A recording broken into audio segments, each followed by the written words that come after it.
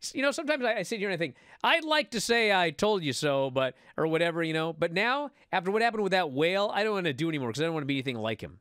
But I will say, yeah. I will say that last night, He's making a change. Look at this. Yeah, I'm making a change because I realized what a despicable, horrible thing it is to be like obnoxious, that whale. arrogant, rude. Horrible. It's horrible. Obstreperous. I did it to be funny. He did it to be legit. But anyway, so last night Dave said, "What's your prediction?"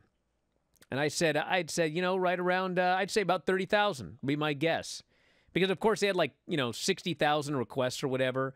And if I know one thing from running a business over the years, it's like a lot of people will say a lot of things till they actually have to pay the money. It's a big thing, yeah. Big difference between pledging and delivering. Yes, 60,000 pre-sales. I thought, what a safe number would be. I would say is I'd say first day about 30,000, and it looks, according to Dave, that first day sales for Wembley are 35,000.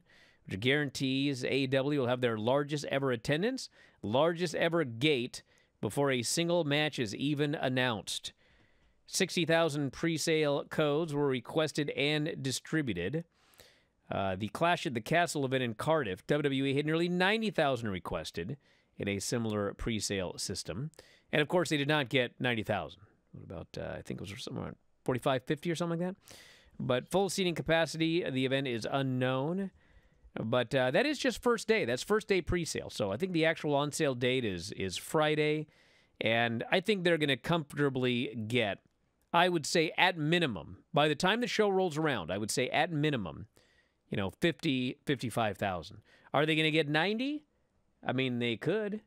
But does Tony work the number? No, I don't think so. I don't think he will. Well, with Clash at the Castle, what they claimed was, let's see, 62,296. That's what at least it shows on the always accurate Wikipedia. So if that's what they claimed, who knows what they had. But, with AEW now, I mean, you do have a long way off. Is, 15,000 too few to ask for? Because at least that puts you at 50,000, which is a great number.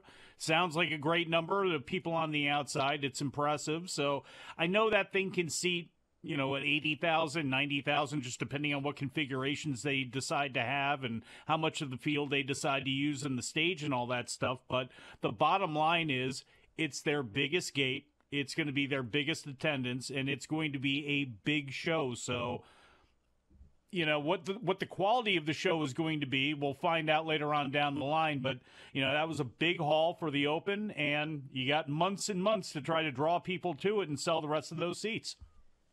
Well, we'll follow that over the next couple of days, and then obviously the next big day is Friday for the public on sale.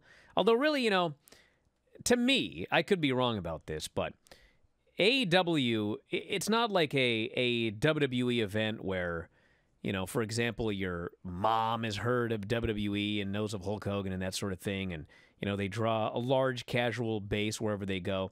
I mean, for AEW and Wembley Stadium, my guess is that, most people that know about the show and are going to want to go to the show, they're going to get that pre-sale code. They're not going to say, let all the good tickets go. We'll do, on Friday, we'll just, be the public.